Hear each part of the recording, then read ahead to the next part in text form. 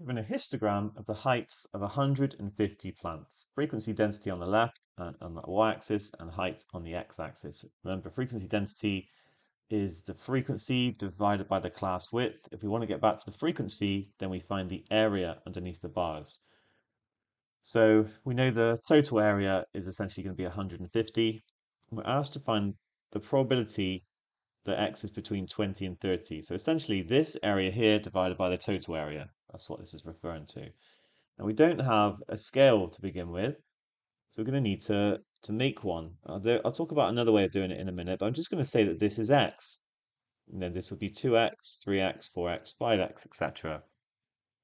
So what I can do is just then work out the area in terms of x. 10 times 2x is going to be 20x. And if we do that for all of these, I'm just going to write on what we get. I worked these out earlier.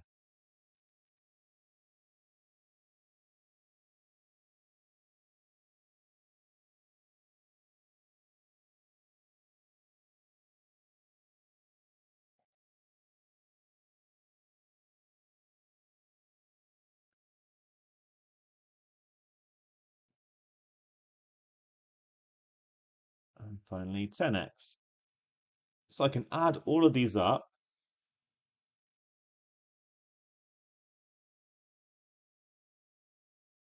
And this is also something I did earlier, just add the numbers in your calculator, which gives 750x.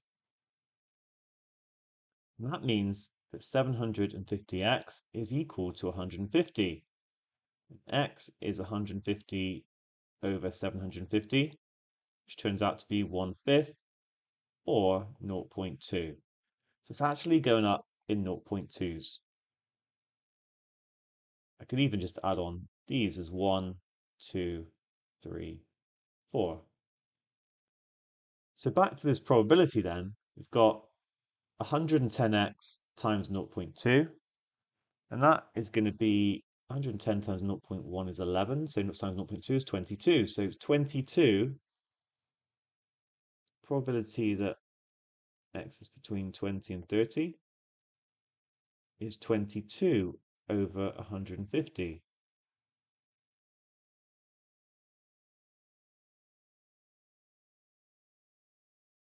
Which is 11 over 75 or 0.146 recurring, which rounds to 0.147 to three significant figures.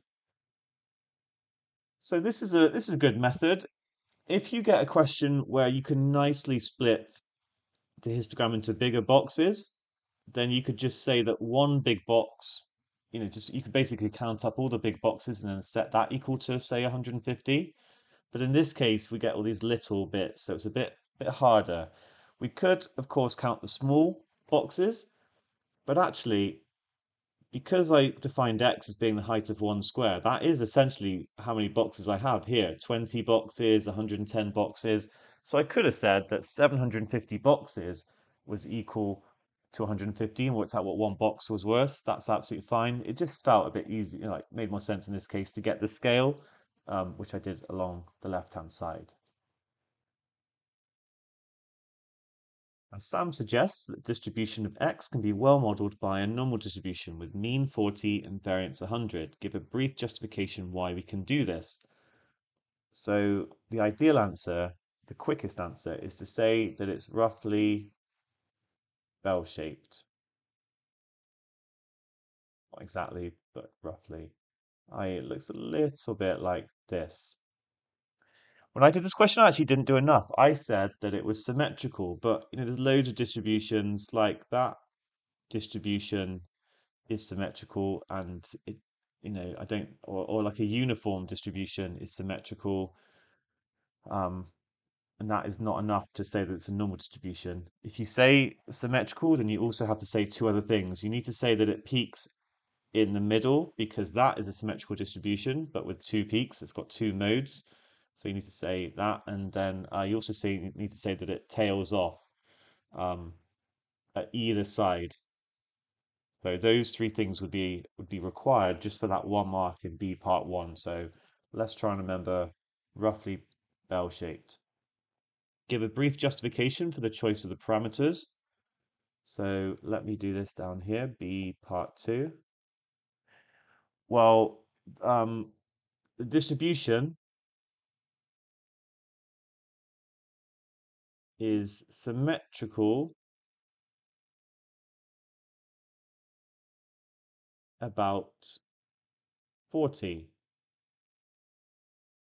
pretty much. Well, roughly symmetrical, suppose I could say.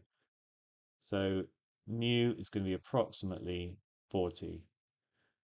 Oh, okay, I wish I'd said the word roughly symmetrical now, so just imagine I'd written that. And then what about the variance? Well, for a normal distribution, this is a little fact you need to know. Um, Approximately all of the data is contained within 3 standard deviations of the mean. It's like 2/3 of the data within 1 standard deviation, 95% within 2, and pretty much all of the data. I think it's like 99.7% to be precise, but that we can just say basically all of it.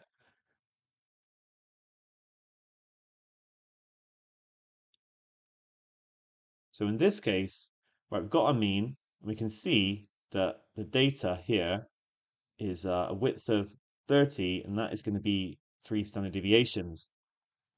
So 3 times sigma is going to equal 30. So sigma is going to equal 10, and the variance is then, I should say approximately, the variance is going to be approximately 100. And it is the same the other side as well. So there we go. That is our justification for those parameters. We're now asked to use Sam's model to find this probability.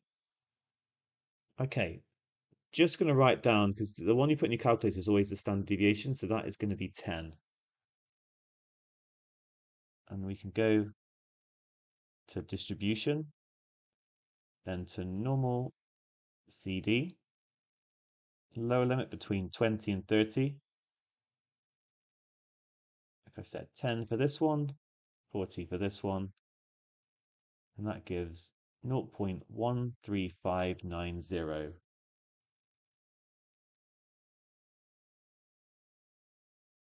Or to 3 significant figures, 0.136. So it's not that close to 0.147, but we're making a lot of assumptions here. Remember, we're trying to fit this thing, and it's not going to be exact, but hey, it's not bad.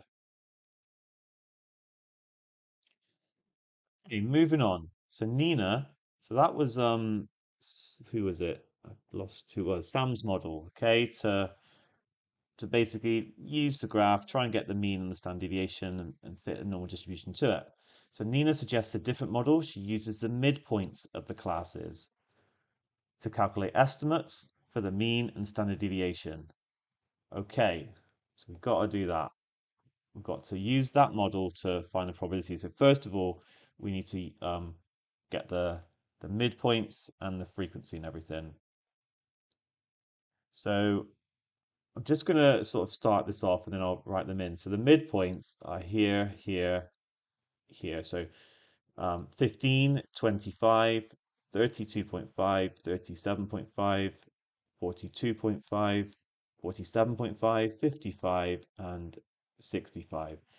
And then the frequencies associated with those are 100x, where x is, say, 0.2. So um, this one would be 20, for example. And we can write them down as a table. So I've got my midpoints, or I'm going to say I'm dealing with heights. I'm going to say heights, the midpoints of the height.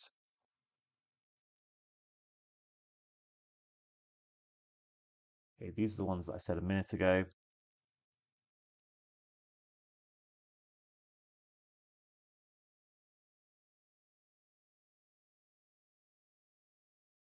And then working out the frequencies, just times each of the, like work out each of those x terms with x substituted in is 0.2. Remember, we got that 22 for the first time.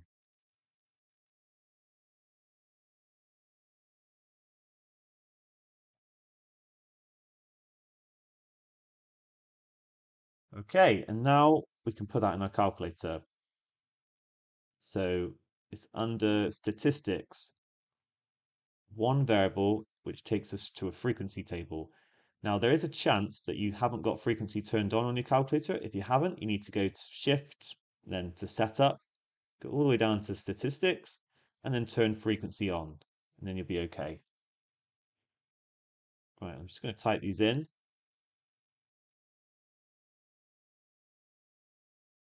Feel free to fast forward through this, but you might just want to do it as I'm doing it. Why not?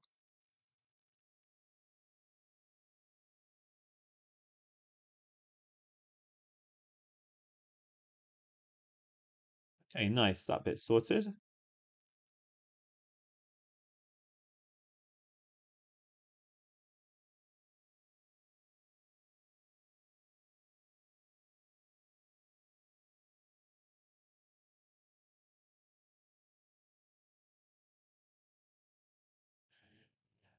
Okay, and then to option, one variable calculation, and we get lots of useful statistics. So the mean, which I think we called M, is going to be 39.43 recurring.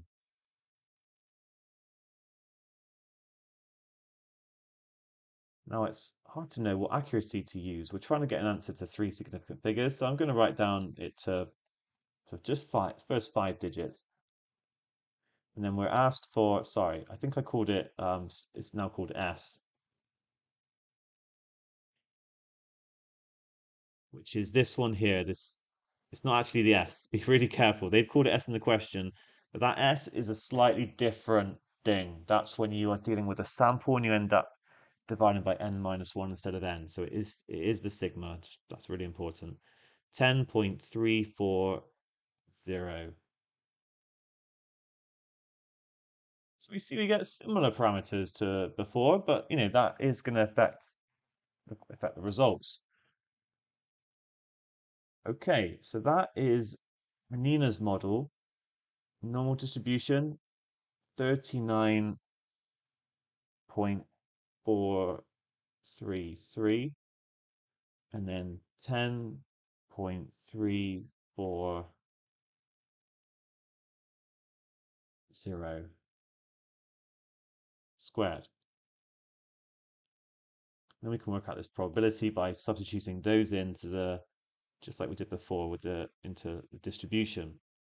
I don't know why, I seem to get stuck with this. If I turn, okay, I have to press on to go back. Okay, we're back to doing 20 to 30. But this time, instead of 10, we've got 10.340. I can just ignore that part. 39.433. And we get 0.1507, or to three significant figures, 0.5151. So this method has actually got us a closer probability to the actual probability. We're now asked to complete the table. So we've already got, remember, okay, Sam's model is the original one, then Nina's model is this new one. We've got 0.151, we just found that one, and from above we had 0.136. So those two are sorted. And you just have to use your calculator to get the rest of them. So I'm just going to do one more because Nina's model is going to be quite quick because I've already got all the parameters in. So 40 and 45, which gives us 0.183. So three significant figures. So if you do that for 45 to 50 as well, you should get 0.142. And you have to change the parameters and go back to Sam's model, and we get 0.191 and 0.150. Actually, at this point, I've realized this is a really good question about trying to fit a statistical model to real life data.